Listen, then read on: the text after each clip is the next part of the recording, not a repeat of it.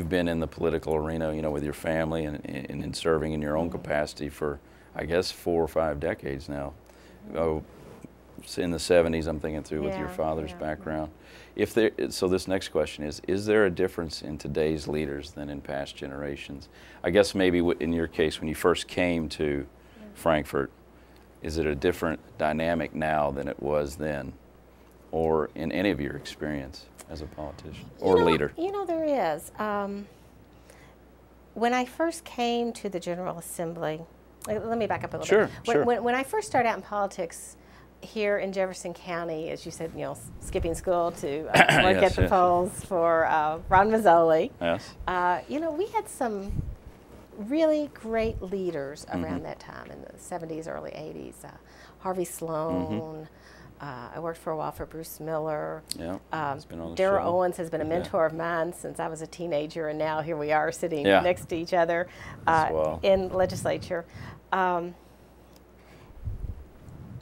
when I first went to the House, you know, we had these really statesman-like folks that were able to make really hard decisions and hard votes and go back home and get reelected. And I feel like in that time we've come to a point where it's a little bit more difficult for some people to make those hard votes, that you have so much more access, the public does, to everything that politicians do and elected officials do, that I think sometimes our generation right now might be a little too careful.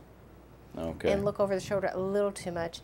And you know, sometimes you just got to say, plow right through, let's do the right thing, and we'll sort it out later.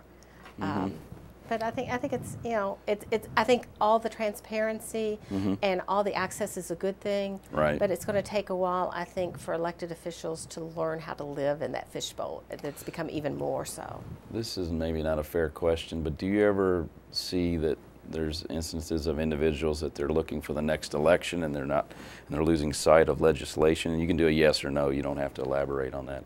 Or sure, you know, sure. Within the large group that we have, you know, legislature, metro council, you know, there's always going to be some folks that are really ambitious. And that's not a bad thing. No, and I wasn't inferring that. I was just curious. But there are some people that you know, are going to if there's more emphasis now than maybe in prior generations or what have you. Oh, I don't know if it, you know, I've only been around a couple generations, so I can't speak I for. Understand. But I understand.